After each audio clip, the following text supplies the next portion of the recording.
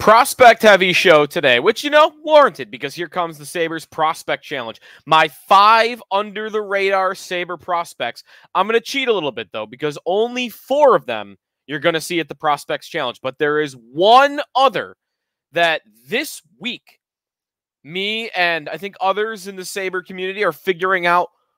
Sabres might have a diamond in the rough playing overseas right now that could be an impact player one day for the Sabres. We'll let you know who that is and who to look for at the Prospects Challenge coming up here on the Locked On Sabres podcast.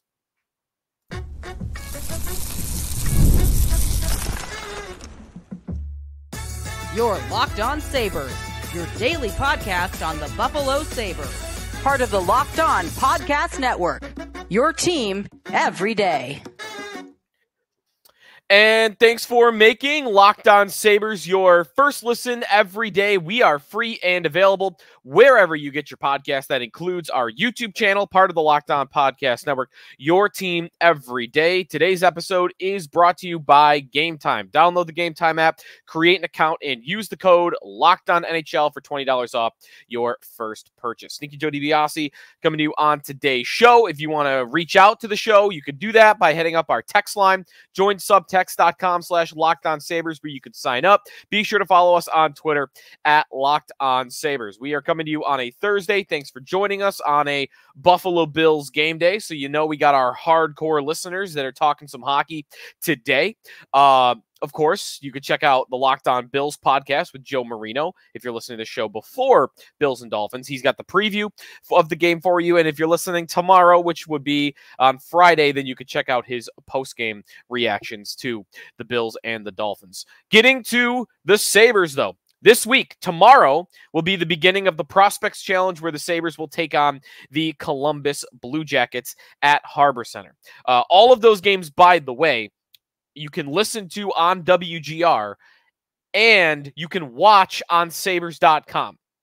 Or you could buy a ticket. I kind of joked about yesterday. I can't believe it's $12, but you could go down to Harbor Center and check out the games live in person if you want to get out of this 85-degree weather. Although I don't know why you'd want to, because this is probably the last week we're going to have here in Buffalo of some cool weather here. So I got on today's show for you 5 under the radar prospects for the Buffalo Sabres, 4 of which you're going to see at the Prospects Challenge. All 5. None of the 5, I should say, were first-round picks of the Buffalo Sabres. So on yesterday's show, talked a little bit about their first-round picks. I think it's a big tournament and the beginning of a big fall here for Isak Rozan and his journey to becoming an NHL player. If it doesn't happen now, I'm questioning whether it ever will. Talked about Noah Ostlund a little bit, but today we're going to get into the under-the-radar guys that are not first-round prospects, guys that were not drafted in the first round. So let's get right into it. And by the way, no Peyton Krebs contract to update you on. We are here on September 12th, and we still do not have a Peyton Krebs contract. I might want to guess we don't have one by the time training camp shows up at this point in time. So anyways, the prospects. All right, Prospects Challenge coming. Who are the guys to look out for, to learn more about if you're looking to figure out, like, hey, maybe who's the next JJ Peterka? All right, Sabres have not had many of these when it comes to diamonds in the rough that they have found outside of the first round. There was a long stretch there during the drought where there was nobody outside of the first round that the Sabres had drafted and developed. It was like Victor Olofsson, and that was it for like a 5, 6, 7 year period. But in recent time, you've got some pretty nice development for a bunch of guys. Ukko-Pekka Luukkonen was a second-round pick that is now on to his second contract and is developed into the Sabres' #1 goaltender. Mattias Samuelsson was a second-round pick who's on his second contract and has developed into a decent top 4 defensive defenseman. JJ Peterka was a second-round pick that I think is about to be onto his second contract after this year and might be a top-line player in the National Hockey League. So, and honestly, there are some other guys more recently you'll see in today's show. I think that trend is going to continue of the Sabres every couple of years, maybe once a year. You got 5 picks outside the first round, 6, 7 picks sometimes. I mean, recently they've even had as many as 9 outside of the first round. That One a year. Go 1 for 7 every year outside the first round with a good player. And that's okay. That draft class where Luukkonen goes in the second round. All right, Middlestat was the first round pick, right? So then it goes Marcus Davidson in the second round at 37 overall. Nothing. Not in the league, never will make the league. Then Luukkonen. Then Oskari Laaksonen in the third round, never going to make the league. Jacob Bryson in the fourth round, who's a tweener, someone that I actually kind of like to make the Sabres top 6, but he's an AHL/NHL guy, right in the middle, so hardly an impact player. And then Linus Weissbach, seventh rounder, who I don't think is ever going to make the league either. So I've got 1, 2, 3, 4, 5 picks outside the first round in 2017. They hit on one of the 5. Fine. That works out. I'm good with that. I think you'll find that most people would be good with that. The next year after that, Dahlin goes in the first round. Then how many picks do the Sabres have outside the first round? They had 5. Samuelson at 32 overall. Then Matej Pekar, Lindis, Lindstrom, Kronholm. That's one person. Then Miska Kukkonen and William Warge Crew. They really went tough with the names in that draft class. 1 for 5. Fine. Perfectly okay. Perfectly okay. If you do that, then I think you're going to get away with it. Maybe recently they'll even have more than one, but I think you're going to have at least one guy in each of these draft classes that have not yet made it to the NHL level. Let's start with the guy you're not going to see at the Prospects Challenge. The guy, though, that the little niche, dark corner of Twitter, of Sabres Twitter, that is dedicated to the prospects. I think you're seeing a lot of hype recently. And by the way, that's not always just like this little niche in the corner. Like you've got your big guns like Chris Baker and others who are bringing it to the forefront if you're not noticing. I've got some buddies that are big prospect guys, and they've noticed that Prokhor Poltapov has emerged in the KHL this year. This is the Sabres' second round pick, their first second round pick in 2021, 33rd overall. So it went Owen Power, number 1, Isaac Rozan, number 14, Prokhor Poltapov, number 33. And then Kisakov, Sardarian, Bloom, bunch of guys after that. But Poltapov was their third pick, 33rd overall, so almost the first round, like 2 picks after the first round ended. He has begun this season in the KHL for CSKA Petersburg, and he has been unbelievable in his first 3 games for CSKA. 7 points in 3 games. And if you have caught any of the highlights, there's some nice ones. He is a great puck handler. He looks like a great playmaker. He is not really the fastest guy in the world to my eye, but he's skilled. He is defensive, apparently. I'm going to assume that is true because, 1, I read Chris Baker say it, and 2, he scored a shorthanded goal the other day. To score shorthanded goals as a 21-year-old, even in the KHL, you, I think, got to be pretty good defensively. He was being trusted in that situation, and then he blocked a shot and came down on a breakaway, went a little forehand, backhand, back to the forehand, and then he slid it between the 5-hole for the breakaway goal. There were a couple of really other nice, impressive plays in this game he had the other day where he kind of spins around, finds a guy in the slot for a nice opportunity. There was another one where he kind of came down below the goal line and found a guy coming down from behind him. The vision was on display. Poltapov, okay. So this was that draft class where the Sabres took a lot of flyers on a bunch of Russian prospects. They hadn't drafted a lot of Russian prospects in a long time. It was like one guy in over 10 years. And then 2021, they draft Poltapov, Kisakov, Sardarian. They draft Novikov in the 6th round. 4 Russian prospects in one draft class. And usually what you get with that is some baked-in risk to get a better prospect. Generally, what you're going to say is, all right, these guys are probably better than where they're being drafted, but I have to price them there as a prospect because I don't know if they're ever going to come over to the NHL. And especially now, the way the world is politically with the Russian invasion of Ukraine and that war still going on, and Vladimir Putin just being a joke on the world stage, but being a monster on the world stage. There's no communication any longer. It doesn't sound like, or it's tougher between the Sabres and any of their prospects that are currently playing in Russia. You just don't, there's a wall there when it comes to development. So you kind of have to just cross your fingers, hope that everything's going okay over there, hope that they're developing him in the way you want, getting him the ice time the way you want. You can't really do anything about where he's playing. You just have to cross your fingers and hope that one day he's going to come over. So Poltapov, all right, I don't know. I kind of make it sound like, and I think this is appropriate, that he would have been a back-end first-round pick if he were someone that was going to be playing his junior hockey over in Canada as opposed to in Russia. So, and that's not resolved, by the way. He's playing right now in Russia. He is playing, I misspoke, not CSK Petersburg, CSK Moscow, who he's playing for. So he's playing in Moscow right now. His contract does expire at the end of this season. So you'd like to hope that after this year, the Sabres are going to get him over. And it's lining up a little perfect for me because Poltapov was 7 points in 3 games, which, by the way, that's a pace. He won't make this pace, but that's a pace this year in the KHL of 158 points in 68 games. Again, it's not going to happen to that extent, but maybe he's about to become a star player over in the KHL.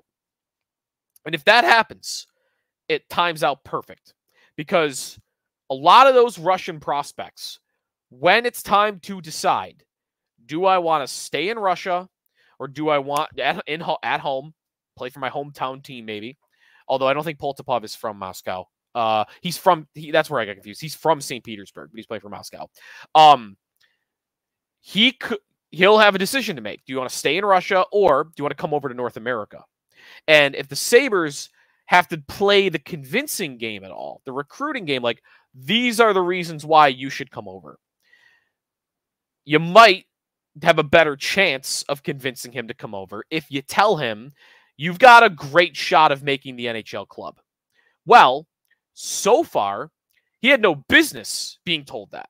Because in his previous 2 seasons for CSKA Moscow in the KHL, not the VHL, not the MHL, these other like lower level Russian leagues, in the KHL, in the last 2 years, Poltapov had 13 points in 56 games and 10 points in 56 games.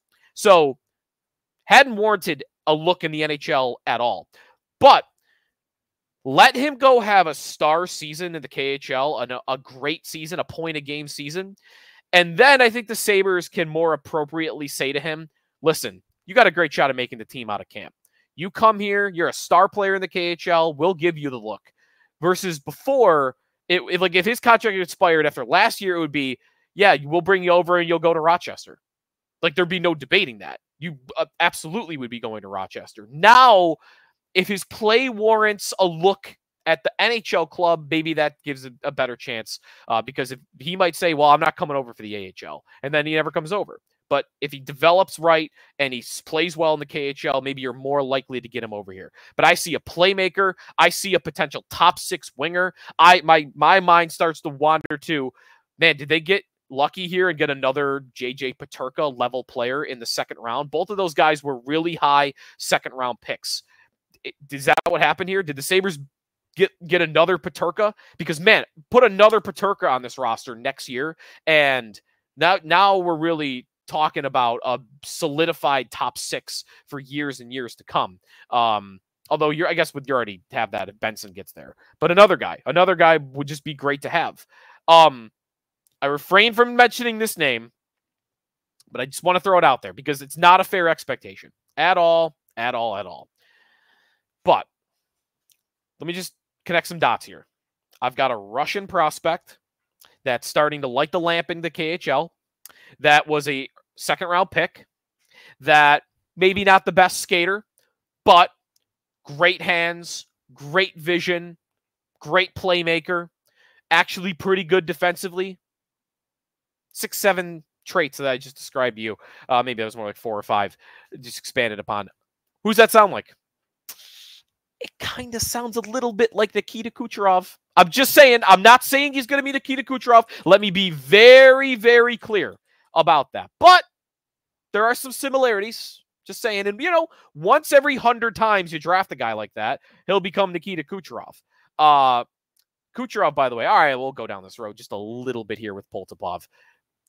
Kucherov came over. No, that's not a good one, because ignore the KHL part. Really, the only similarities are second round pick and maybe a little bit of their play style is similar. But Kucherov, I forgot, had come over. He started his development in Russia. Then he came and played in the QMJHL before getting a chance with the Tampa Bay Lightning. So where they played their junior hockey is definitely different. So keep an eye on Prokhor Poltapov. We'll keep you updated on his season. But so far, more than 2 points a game in his first 3 games over there. All right, when we come back, 2 forward prospects and 2 defensive prospects to keep an eye on at the Prospects Challenge that are not the big name first round pick guys. That's coming up here on the Locked On Sabres podcast. We are presented here on the show by FanDuel Sportsbook. All right, go check out those Bills odds. Go check out any of those prop bets that you might like. I mean, Josh Allen against the Dolphins, 246.5 is the over-under. He's got a 5-game streak in a row of throwing for 300 yards. So keep an eye on FanDuel. You've got all your hockey futures that are coming out right now. Check out the Sabres odds to win the division, maybe just to make the playoffs.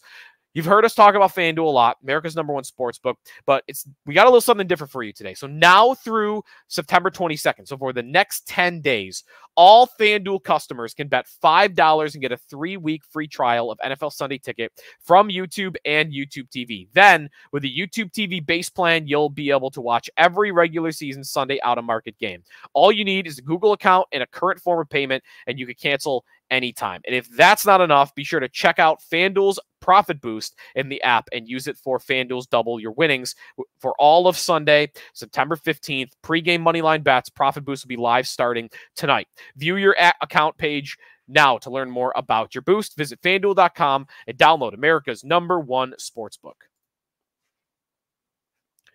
Sneaky Joe DiBiase back here on the Locked On Sabres podcast. If you're looking for more of a broader NHL preview, be sure to check out Locked On NHL. I'll be doing a roundtable, by the way, so keep an eye on this for next week. A roundtable with the guys from Locked On Senators, Locked On Red Wings, Locked On Canadiens, and that's it. Us 4. Yeah, all the guys that are down in the dumps. We're going to get together and talk about our teams that can't catch the top 4 teams. All right. Prospects Challenge starts tomorrow.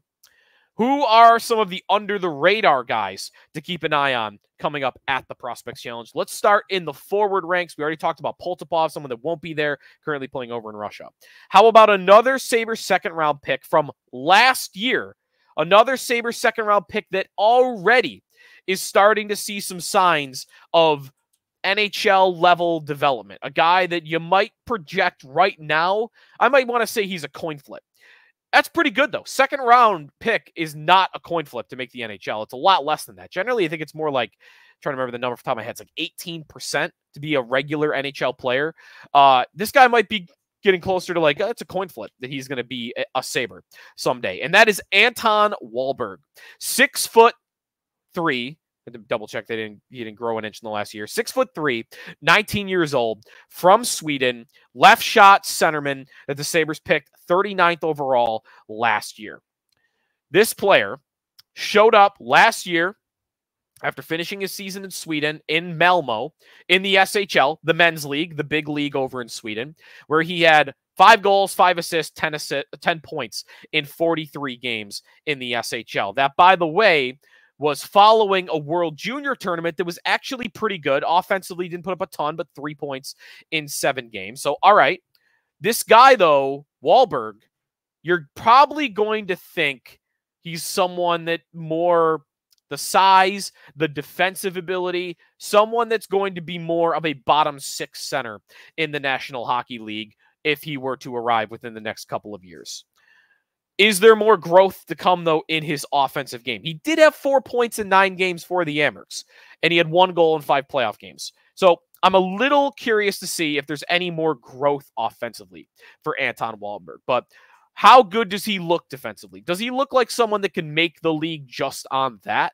Because, again, it's a question at least right now, if not even a likelihood, that he's not going to be able to score at a rate that will get him to the league on that alone. He's going to have to do the other stuff. He's going to have to be big and physical. You know, when I hear big, physical, defensive, centerman, bottom six guy for the Buffalo Sabres, Paul Gaustad comes to mind. All right, get great at faceoffs. Be able to chip the puck in the back of the net here once in a while. Be physical. Be a defensive shutdown guy. And there's a role for you on this team.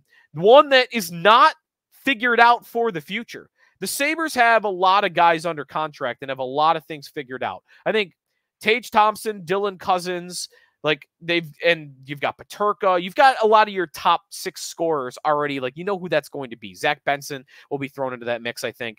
But the bottom 6, like right now, they're piecing it together. The tough to play against, the playing better in your own zone. Sam Lafferty being signed. Like, they're kind of piecing it together. Peyton Krebs might not be a part of the organization for much longer. I don't know.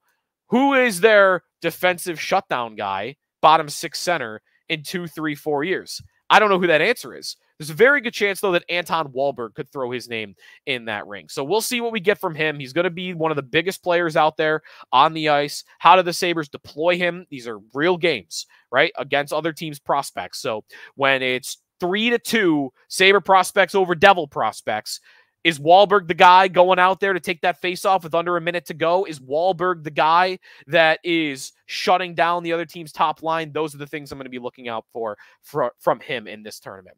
And then what he does in Rochester this year.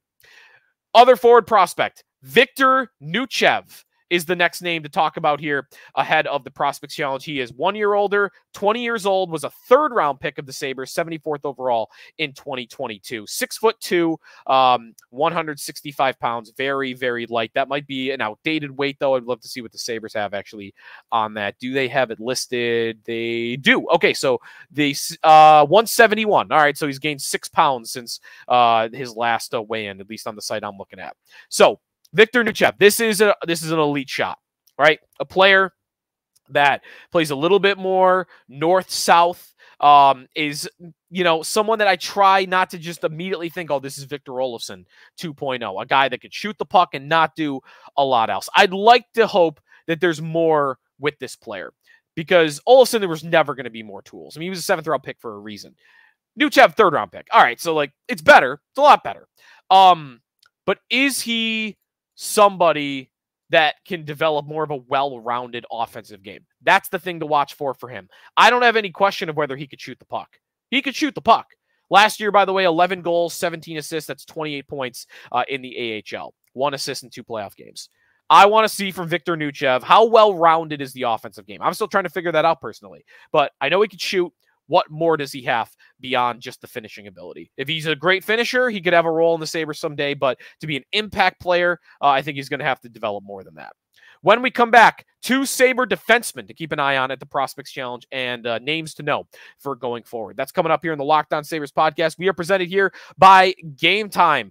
Check out the Game Time app. You got preseason action coming up. You've got a lot of football games to check out. And Game Time's got a new feature called Game Time Picks. That makes getting tickets for your live event even easier. Game Time Picks filters out all that fluff, so you only have incredible deals on great seats, so you don't have to waste time searching through thousands and thousands of tickets.